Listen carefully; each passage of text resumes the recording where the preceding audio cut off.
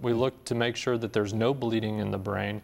And if there's not, then that tells us if the deficits are correct, this is probably a stroke, and an ischemic stroke, and we need to treat it as such quickly. So if the person had symptoms, they got to the emergency room in 38 minutes, and you made the diagnosis after the CT, and now it's 42 minutes, what do you do? We immediately treat them with TPA as long as they're a candidate to receive that type of medication. Now, what is TPA?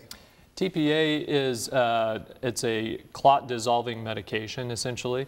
If there's a clot inside one of the arteries to the brain, it'll try to help dissolve that clot and reopen in that blood vessel. And that's our main goal and our main aim is to, if there's a clot in the blood vessel, to get it open as quickly as possible. You give the TPA by mouth or by a shot or by intravenous? It's an intravenous infusion.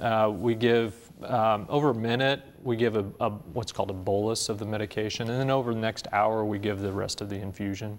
So how quick does the TPA work? How do you know if you're successful? How do you know if things are going to probably be pretty good? That's variable depending on the patient. It's very difficult to determine the improvement after someone is given TPA. In the studies that were done, actually the improvement after TPA was seen 3 months after the stroke itself.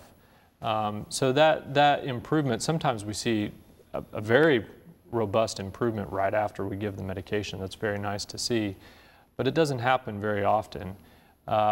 If we see someone that has a blood clot in one of the large blood vessels of the brain, then oftentimes, the majority of those patients, we take for another procedure to try to get that clot out of that artery to reopen the blood vessel. What do you call that other procedure? This is after you've given the TPA. This is after we've given the TPA. And there's a big clot, the patient's still having trouble.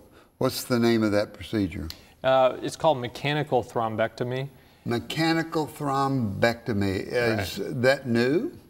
It's been out for several years, probably just over a decade or so. Some of the first devices were starting to come out with to pull clots out of the blood vessels of the brain.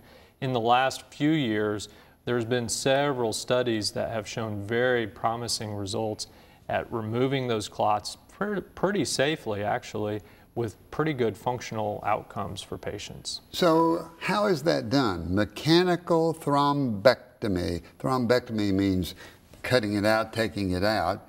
How is it done? It's a catheter-based treatment. So the doctor would stick a catheter in the large blood vessel in the leg, thread it up all the way into the brain. Wow. And then they kind of deploy this stent device, and the stent device grabs the clot, and then they can pull it out. Sometimes they pull it out with a little suction too to get all the clot out.